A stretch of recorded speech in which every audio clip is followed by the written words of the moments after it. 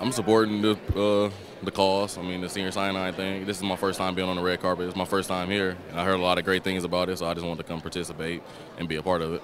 Great. Now, so you're with the Tampa Bay Buccaneers.